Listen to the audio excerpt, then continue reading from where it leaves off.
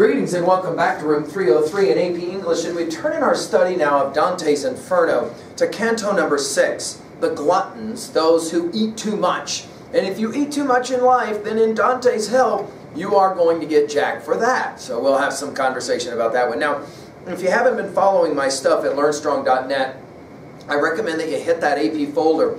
We are expecting then of you in these conversations that you have followed us from the Iliad and full discussions of the Iliad, the Odyssey, and the Aeneid, and then all of the texts that we have studied up through and including Augustine's Confessions. We also have given individual lectures now over Cantos 1 through 5. Let's do a real quick review of that. In Canto 1, of course, we are at the date of April the 7th, years 1300. We're going to have more to say about specifically that date in this discussion. He's 35 years old, lost in a dark wood, needs Virgil to help him to get to enlightenment. In Canto 2, we have the invocation of the Muse. Help us here, and Virgil tells him that Beatrice is the one that sent him, and Dante is ready for his trip. In Canto 3, we have the inscription of hell, abandon hope all ye who enter here, and the realm of the uncommitted. They never could make up their mind, and so they are jacked. And then, of course, we meet Acheron, the ferryman over the river. And then Dante will faint. In Book 4, we've got Limbo and Circle number 1. The unbaptized pagans are going to show up here. Homer, Virgil, Aristotle will all be there. In Canto 5, we enter Circle 2. These are, of course, the jacked lovers. We've got Dido, we've got Francesca telling her story about her and Paolo, and blaming, of course, first love and then a book. Now we will turn to Canto 6. Now again, just to remind, the hope is that you're reading this material on your own and then using me. Our learning theory to be reminded again, the connecting of new information to old information in meaningful ways. In our annotative approach at level 1, we ask, what does this text say? At level 2, we ask, what does this text mean? 2A, messages, themes.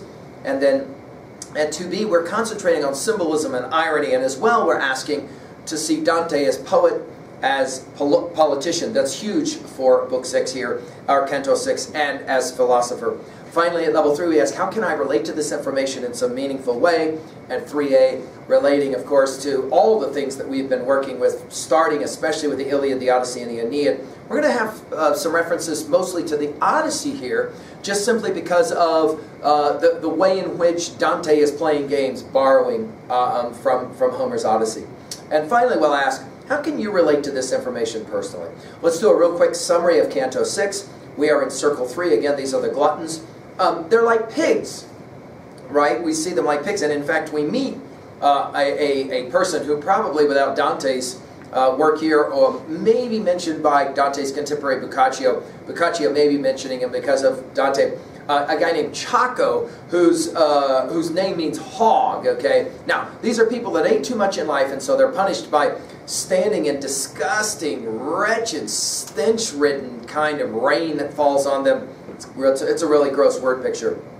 We are then going to get from, and through Chaco, a prophecy about Florence, and here we're going to meet our political Dante. Put a note to yourself that in the Divine Commedia, in Book 6 of Inferno, we get political Dante. In Book 6 of Purgatorio, we get more politics. And in Book 6 of Paradise, we get the same kind of political observation. So it's an easy mnemonic for us.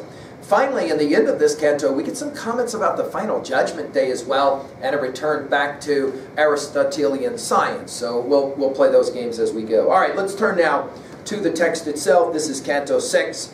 Upon my mind's return from swooning shut, at hearing the piteous tale of those two kin, Francesco and Paolo, which confounded me with sadness at their plight, I see new torments, and tormented once again wherever I step or look. I'm in the third circle, a realm of cold and heavy rain, a dark accursed torrent eternally poured with changeless measure and nature. By the way, let's pause for a moment and point out, Dante often is playing games that was fairly popular in the medieval period. We see this in Shakespeare as well, that bad weather means bad stuff. I mean, today we have bad weather, we just kind of go, oh, well, it's just bad, bad storm.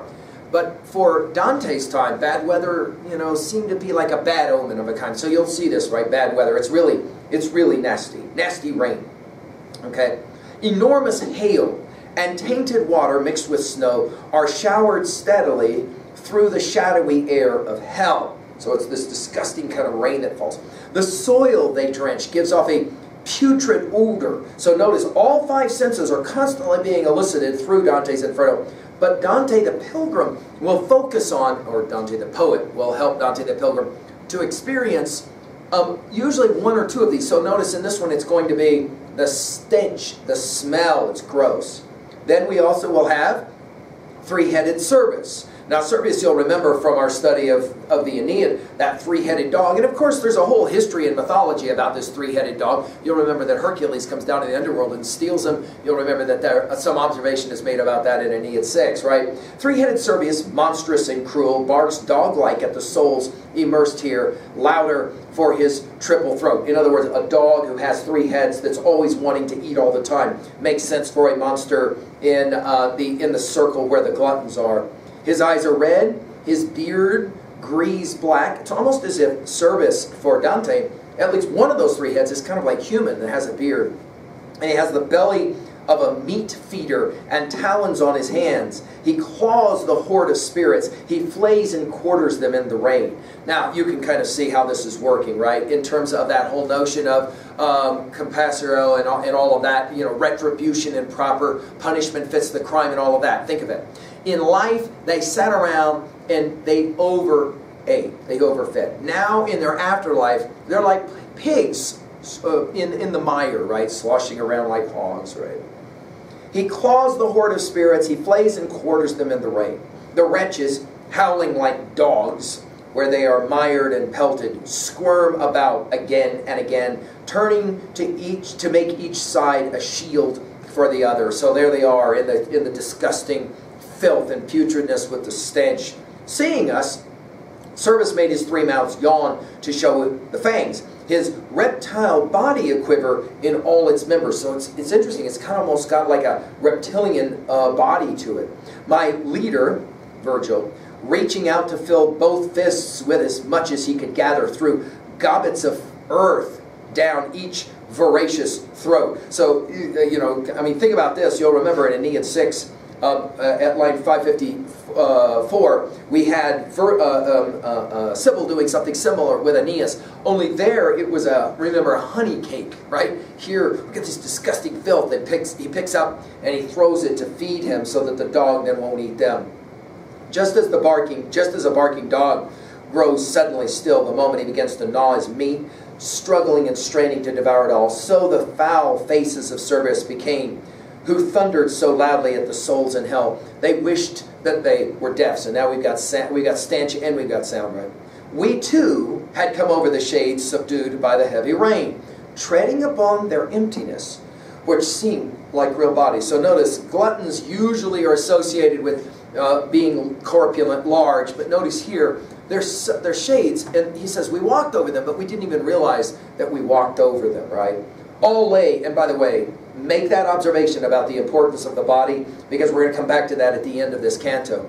All lay on the ground but one, who sat up seeing us pass.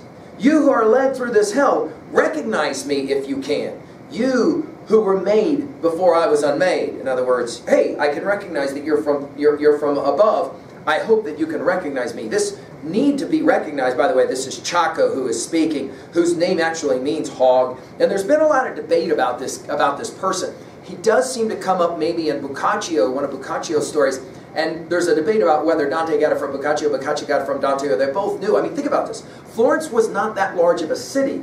You could walk across it pretty quickly. It was a city that was surrounded by walls, as most of these cities were in Italy at the time.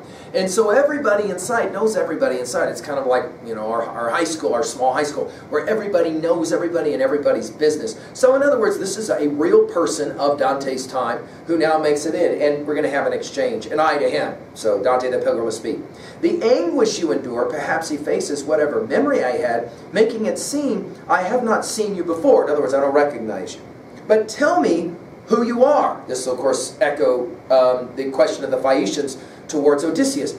Assigned so sad a station as punishment. If any is more agony, none is so repellent. In other words, this is a pretty gross place that I'm in right now. And quite frankly, you're kind of grossing me out. You're repellent. He said, your city, Florence. Now this is Dante as politician making his observation about Florence. And this is brilliant, right? Because he gets to make his observations about Florence now from exile outside of Florence. He says, "Your city, so full of envy that the sack spills over, held me once when I enjoyed the bright life up above." In other words, I lived in your city, Florence, and it is an avaricious city. It's a city that's very greedy and envious, full of envy, right? "The name I took among you citizens was Chaco. The sin of gluttony brought me here.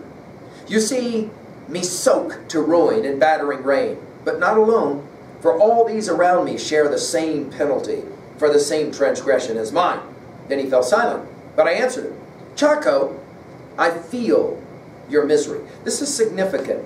Dante the Pilgrim tells us again and again, right, or Dante the poet tells us that Dante the Pilgrim feels, has powerful compassion for these poor souls that are lost there. Of course, Dante the poet will want to point out that Dante the Pilgrim at first begins to look at these people as somehow other from him, and then finally begins to identify, oh, if I don't clean my act up, I'm going to be just as painfully sad or alone or whatever, right? And so he says, "I feel your misery. Its weight bids me to weep. But what of things to come?" Now, let's put this in your notes. This is a brilliant, brilliant contrivance by Dante the poet. He writes his poem, as we have already said, 1300. He's writing his poem during 1308 to finish it in 1320. So by the time he finishes his poem, 20 years has passed. And what Dante can do, because the poems is set in the year 1300, is that Dante can quote-unquote make prophecies that are not actually prophecies. That is to say, it's stuff actually that's already happened. But in the context of the poem, it's coming. In other words, he asks, what is it that's coming? What does the future look like? What are things to come? "Tell, if you can, the divided city's fate." Florence is divided not because of the Guelph-Ghibelline contest as much as, although that comes to mind, more about the Guelphs, the white Guelphs, the black Guelphs, and of course Dante was on the wrong side as we pointed out before. "Tell, if you can, the divided city's fate and of the citizens. Is any one just?" Now this will remind us of a story from the Bible, when you'll remember that Sodom and Gomorrah story, where Abraham and God are going to have a conversation about, is there anybody actually just in Sodom and Gomorrah? Can I find just 10 good men? This, by the way, Genesis 18:32 and following. Well, we've got the same game being played here. Is anyone just? And by the way, the reason that it's so significant that we read our Plato, and especially Republic, is notice here the question of justice. Is anyone just? Meaning, is there a single good man left in all of Florence? And tell me why such schism threatens it. Do you remember when we did the declension of state argument discussion from Plato's Republic, Book 8, 9, the declension of state? Remember that little model that we said Plato's very interested, Socrates very interested in three things: the beginning of a group of people, a republic of polis. The rise, the ascension, happens because of what? Harmony. And then the decline of those people. Do you remember this? So that there's this third element. And why the decline? Because of a somehow disharmony. So here we get it, right? What's going on with the schism that threatens it? And Chaco now is going to answer. After long argument, they must descend to bloodshed. So in other words, it starts out as arguing, it ends up as bloodshed and violence. And the rustic bloc, that is to say the whites, those who come from the country, the one that Dante ultimately will be identified with much offense will expel the other first. Then, through the power of one who, while we speak, is temporizing, here we're talking about Boniface VIII, that party too will fall within 3 years, the ousted coming back with head held high. In other words, the whites are going to be in control for a brief period of time. Boniface is going to come back, Boniface VIII, and he's going to change the tide. And of course, this will explain why Dante gets exiled. And long will they prevail despite the others' cries of shame and despair under their burdens. Dante comes to mind as one of those who is making that cry. Only 2 men of all are truly just, whose words the rest ignore. For the triple sparks of envy, greed, and pride ignite their hearts. Now, this discussion about the 2 men, some have seen this as maybe Dante is one of them and then maybe someone else who we're not exactly sure.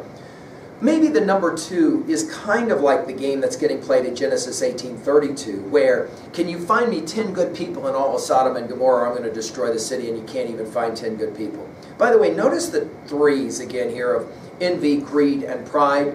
Of course, playing with 3 of the 7 deadly sins. Let's just put them in your notes, because we're going to see all of them addressed, and in Purgatory we're going to hear all of them addressed as terraces. Pride, greed, of course greed being mentioned here, lust, we know about that one from the last circle.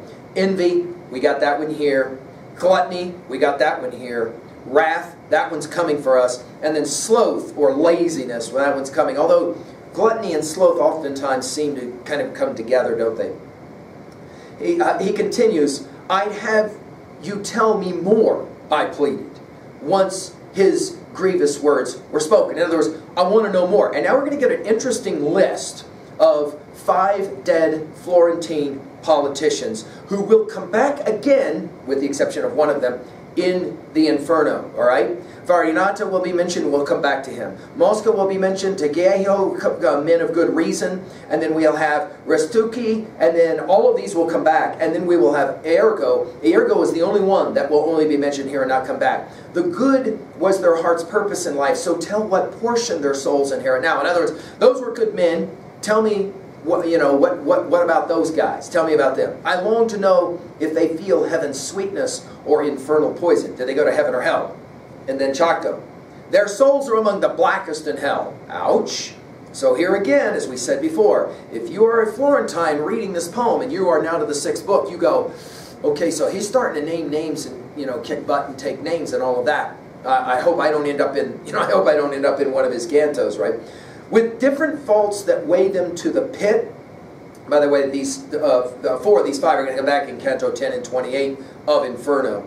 If you descend that far, you may see them all. And in fact, this will happen. Farinata comes to mind as one of those. But pray you, when you return to earth's sweet light, now Chaco, recall my memory there to the human world.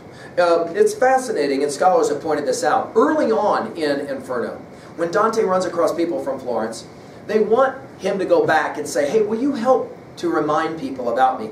I want to be remembered. We almost think about that whole Kleos fame thing. But as you get further into hell, where there's more and more disturbing sins, these people in hell, they increasingly do not want to be remembered. They don't want to give up their identity and who they are. Certainly they don't want to be recalled by people who are still alive, right? He says, now, line 81, now I respond and speak no more. With that, his eyes went crooked and squinted. His head rolled. He's going to, faint. He regarded me a moment, then bent his head and fell back down with the others, blind and quelled. So in other words, he faints, right? And then Virgil's going to speak. He will not wake again, my master said, until the angel's conclusive trumpet sounds and the hostile power comes and the waiting dead wake to go searching for their unhappy tombs and resume again the form and flesh they had, and hear that which eternally resounds. In other words now, Judgment Day. In other words, interestingly, Chaco's going to lay down and have no pain whatsoever until Judgment Day, when everyone goes in search of their bodies according to Catholic theology. So with slow steps, we traverse that place of mud through rain and shades commingled, once or twice speaking of the future life. In other words, tell me about the future.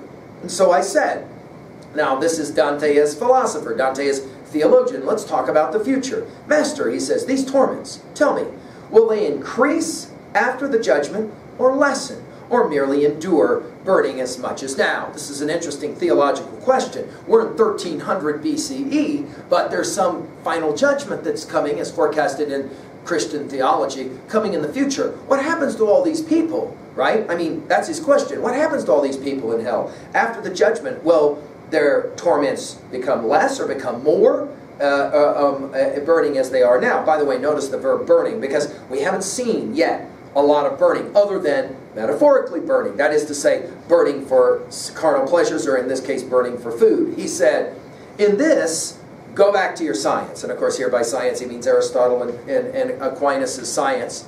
Go back to your science, which teaches that the more a creature is perfect, the more it perceives the good, and likewise, pain.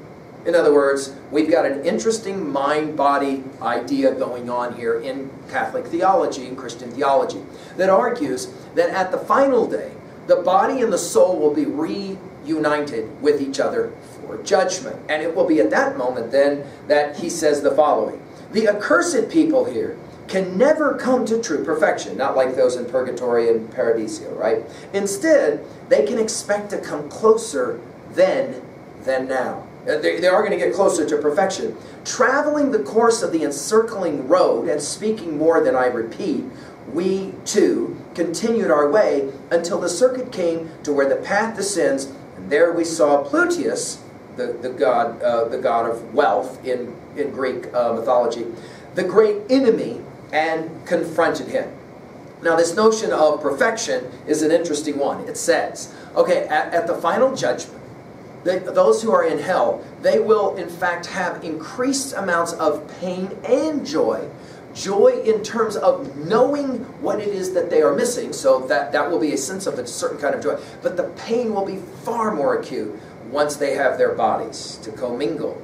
Finally, of course, notice Plutus is mentioned right at the end, the god of wealth, and we're going to get to the fourth circle where we will be messing around with the idea of those who were greedy or those who never could hold on to a dime, right? Okay, let's jump to 2 and 3 levels quickly.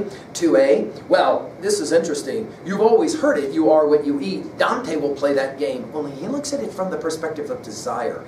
It's not you are what you eat, but you are what you long to eat, what you desire to eat. Remember, we are in that area of hell where everyone is kind of undisciplined in some way. Think about the difference, though, between the sins of the previous circle, right? For example, Francesca.